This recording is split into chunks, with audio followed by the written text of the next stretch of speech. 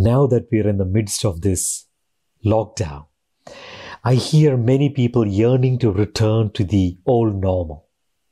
I find that amusing. I don't find anything normal about the old normal, at least for collective humanity. At a level of the self, we've neglected self-care and self-realization. At a relational level, I'm seeing all kind of breakdowns of family and friendships.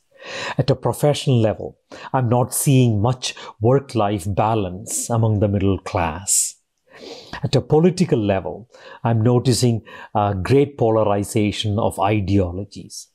At an economic level, great disparities. Not to mention at an ecological level, great devastation. That is the old normal. Yet, if we continue looking at the problem, we are not going to see the opportunities here. The huge opportunity is one of reimagining a new normal. A normal that is equitable for humanity, balanced for the self, and kinder towards the ecology. Yet, we'll not be able to bring in this new normal without personal re-innovation. Talking of personal re-innovation, we can talk about developing presence and courage, love and compassion. For me, personal re-innovation means, among many things, one thing, and that is embodying the abundance mindset.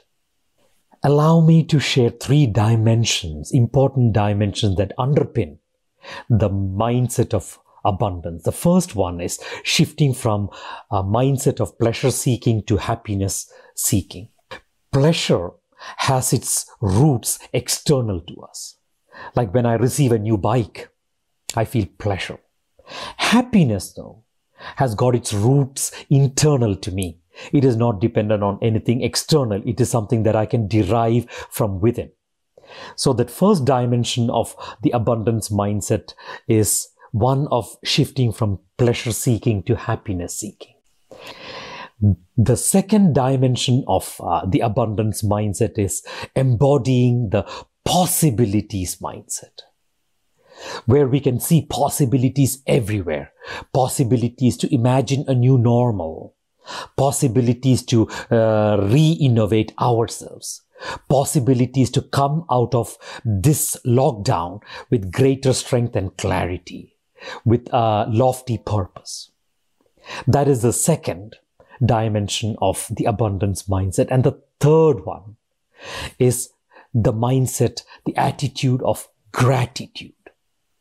Recognizing that, this is not a time of problems, that we are already embodied with opportunities. This is not time lost.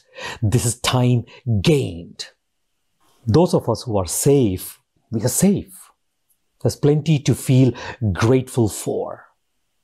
And embodying the attitude of gratitude is the third dimension of the abundance mindset that I wish to share. Now, what embodying the abundance mindset means is that we can create an individual and collective shift from the consciousness of inner scarcity to the consciousness of inner abundance. And that shift is what is going to create the new normal. A normal which is equitable for humanity, balanced for the self, and kinder to the ecology. Stay safe, and thank you.